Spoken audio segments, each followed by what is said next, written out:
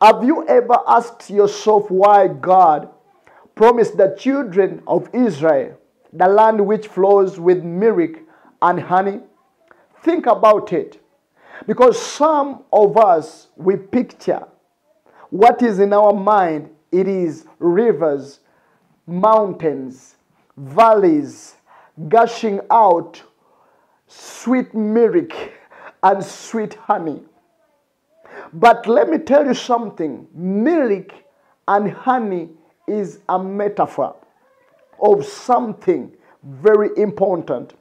When you look in Numbers chapter 13 verse 27, the spies, the 12 spies in the land, they reveal the secret or the metaphor or the mystery of the milk and honey.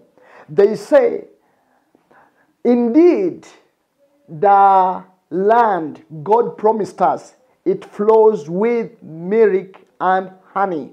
But this is the fruit. It is the proof of what God promised.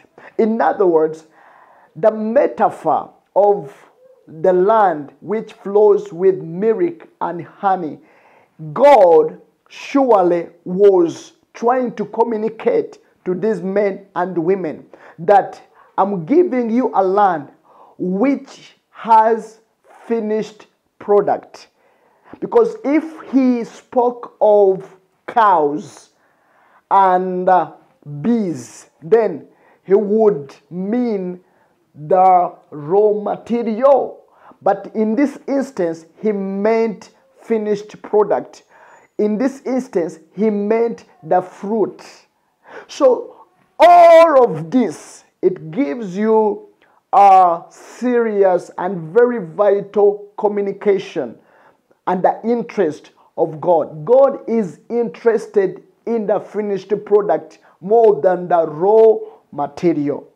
It's not a coincidence that men and women who have brought up that finished product on the market, they are disposed to earn more. They are far way bigger, even exposed to earn more money than those who have presented the raw material. Now I want to speak to you right now. You who is selling food straight from your garden. If you are selling food, think of adding value to that food. Think of adding value or refining that raw material.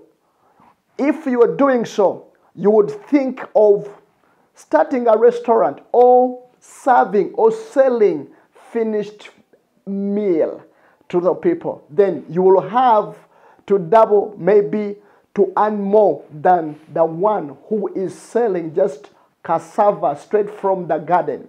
Now, you who's selling crude oil, think of owning a refinery. You who is selling flour, think of owning a bakery. Because when you add value to that service, to that product, when you come up with a finished product, you'll earn far better.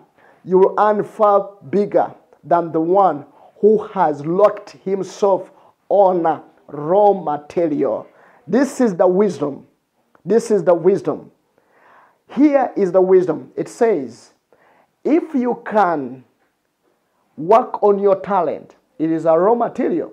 If you can work on your gift, it is a raw material.